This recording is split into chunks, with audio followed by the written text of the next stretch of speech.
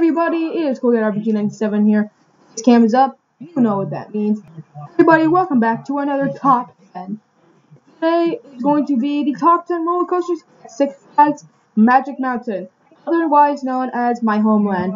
I love that place. I live in like an hour away from it. Go there other often. Love it there. So I have some of the best oh crap, my audio is off with my voice with talking. Alright. So I'm going to be counting down the top 10 roller coasters at that park, because that park produces some of the best roller coasters in the entire world. So let's find out what the best are. Alright, kicking off this list at number 10, we have a classic B&M invert. We have Batman the Ride. Also may argue about having this right on the list. I mean, I know it's just another clone, but I like this because I think it has the best thing. Like, you're going through like one of the alleyways. It starts out with you in the queue going through one of the alleyways of Gotham, and then the color scheme, blue and black. I think it's really cool. Kind of like white. This one really pops, and it's a really cool ride. I mean, it is a clone, but I just think it's great. They are very intense, the Batman clones. At number 9, we have Viper, the aerodynamic corkscrew coaster. I think this is the best corkscrew coaster that Aerodynamics has created. I mean, some people argue that some of the corkscrew coasters are kind of rough. This one is slightly kind of rough. I mean, you have to admit it. But I mean, especially when you go through those weird looping section. But I can find as much headbanging on this roller coaster as some of the others. The Demon at California's Great America, I thought that was okay, but it had a lot more headbanging. I just found this one to be pretty kind of smooth. I mean, it's not glossy smooth. I mean, of course, you're going to rattle up, like, in this section right here, but it's a good ride. At number 8, we have Revolution. This is the world's first looping coaster. This is highly considered the world's first thrill ride, so thank the Revolution. It's a fun little ride. Not that tall, but it's got a good drop. It reaches max speed of around 60 miles per hour. They just redid it. They gave it a new paint job, made it a little smoother, and they added a VR headset, which makes it the first virtual reality coaster in North America. So it breaks another world record right there. It's a fun coaster. I have an awesome POV of this coaster on my phone. It was really cool. It wasn't that hard to hold on to it, actually. But it's a good, fun little coaster, especially for little thrill extremists who want to get into roller coasters, like they haven't ridden some of the coasters. And this is the great place to do it. Like, you ride the Revolution, and then you're at a convenient place, Six Flags Magic Mountain, you can ride other big rides. And then boom, you're into roller coasters. Number 7 is the Riddler's Revenge. The best and apparently the only good stand-up coaster in the entire world. I've heard every single stand-up coaster right now. That's kind of true. It's a fun ride, actually. I really enjoyed it. I thought it was great. 11 versions, and yeah, this is an awesome stand-up coaster. It's really fun. It's great, actually. It's really good. I really like it.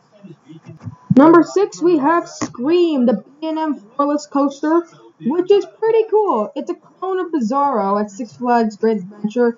People say that Bizarro is a little better because of the theming. But if you look past the theming on Bizarro and you just focus on the roller coaster, it's a good roller coaster. And that would make Scream a good coaster. And it is a good coaster. I found it super enjoyable. I love the inversions. The sound it makes is really cool when you go on it. And the Cobra Roll is fun. It's a little headbangy. That's why some people don't like it. But they don't. Well, you either like it a little or you love it. I love it. So that Helix feels like your feet up. They're gonna fly off because they're gonna hit the tracks. Awesome ride. Alrighty, dicey, we are in the top 5. Number 5 is the mighty Full Throttle at Six Flags. Well, this is fully based on Magic Mountain. I'll just say where it is. Anyway, this is widely based, one of the best premier rides in the world. Some say it even beats Mr. Freeze Reverse Blast, and I have to agree. I love Mr. Freeze Reverse Blast, but I just think this is better.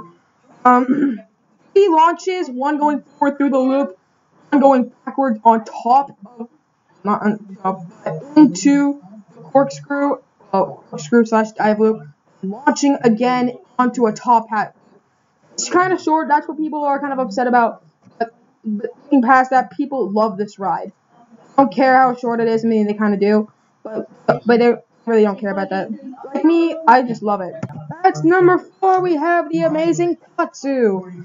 This is the best flying coaster in the world, as everybody says. The best flying coaster by B&M.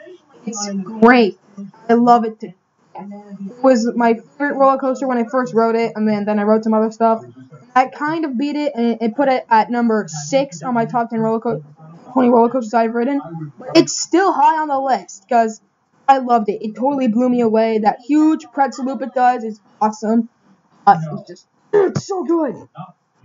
Number 3 is Goliath. As you know, who have watched my channel for a little while, you will know this is my absolute favorite roller coaster. I love this coaster.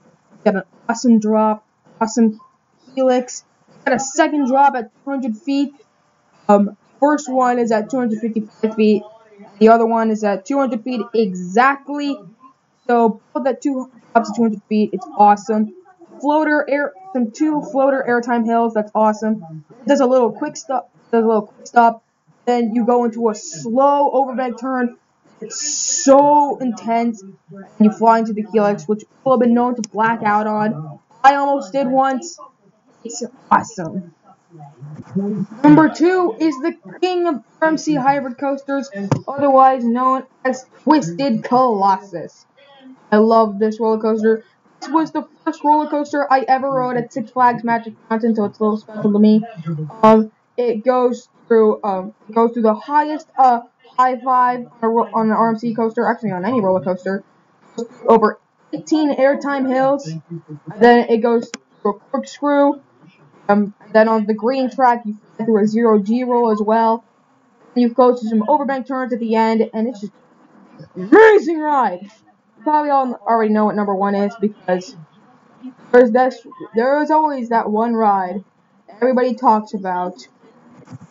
Number 1 is the awesome, the mighty, the intense X2. This roller coaster has to be it's the definition of insanity. It's the most intense roller coaster I've ever ridden. It's so much fun. The cars flip constantly. It's so insane. You're flying through some overbank turns. You're flying through inversions. You're going down a 90-degree drop. Oh my god. It's awesome. I literally came off speechless. All that could come out of my mouth was, geez, oh my god, what did I just ride? It's insane. It's awesome. We love it. We love X2. That does it for this roller coaster video. I will see you all in the next countdown. Peace out.